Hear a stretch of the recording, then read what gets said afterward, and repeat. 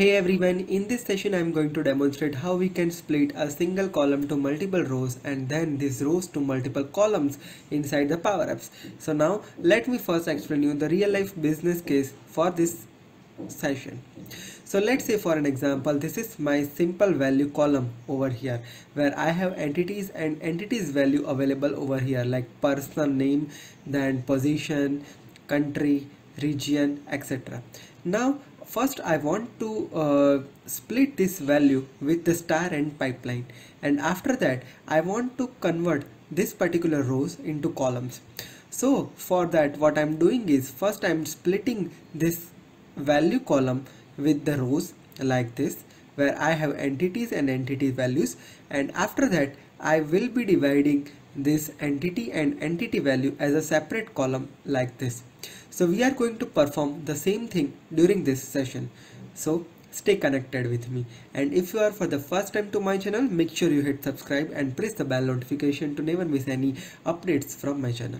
Let's move over to the demo part. So here I have a collection of entities and entities values splitted by star and pipeline. Now first of all let's convert this value to the multiple rows. For that what we are doing is, let me just take a button over here, insert and button, and I'm showing you how we can do that. I'm adding one button over here, and now I want to split that collection. So to split the collection and store that value into one collection, I'm taking clear collect. Inside clear collect I will add one collection name. Let's say let me add here a collection candidate info. Now I want to use a split function over here, so I need to write here split. Inside the split I want to use the collection. I want to pass a text, so I am passing first of collection, that is response dot value, and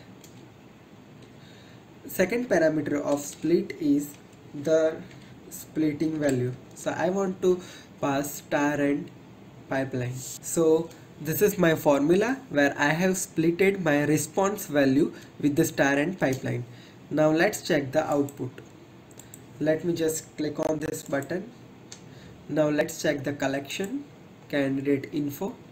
I'm going to collection and I'm going to candidate info, so you can see the result like this, correct?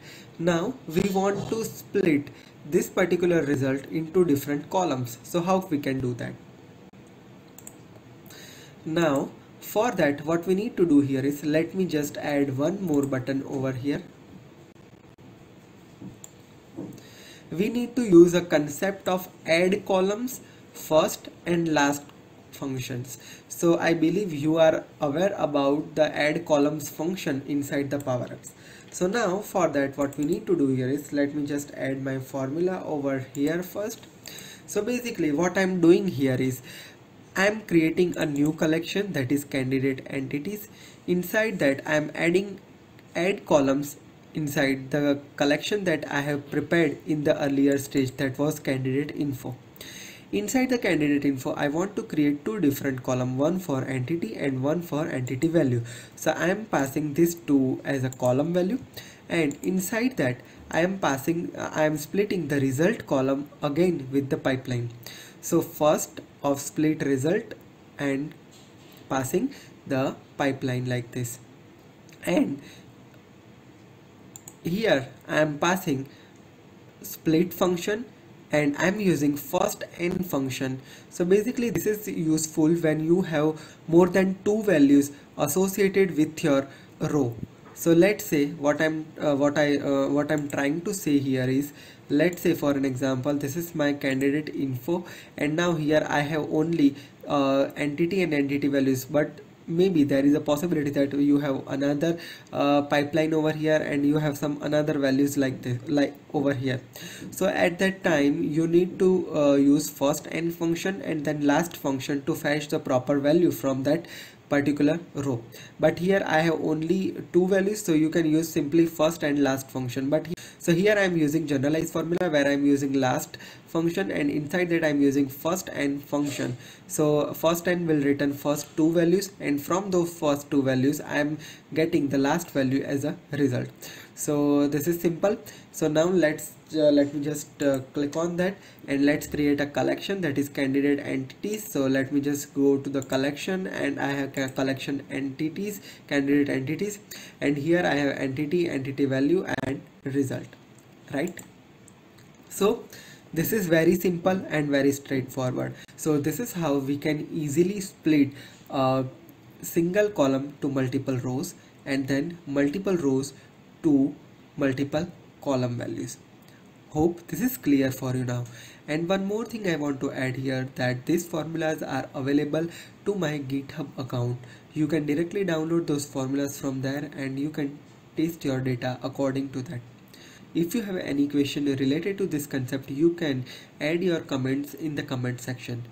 If you are for the first time to my channel, make sure you hit subscribe and press the bell notification to never miss any updates from my channel. Stay connected with me on all social media platforms like Facebook, LinkedIn, Twitter and WhatsApp. If you wish to receive the daily WhatsApp notification from your number, just click on this link. This will be redirecting you to this form. Fill the form and you will be receiving daily notification on your WhatsApp number. Stay connected with me. Have a great day. Goodbye.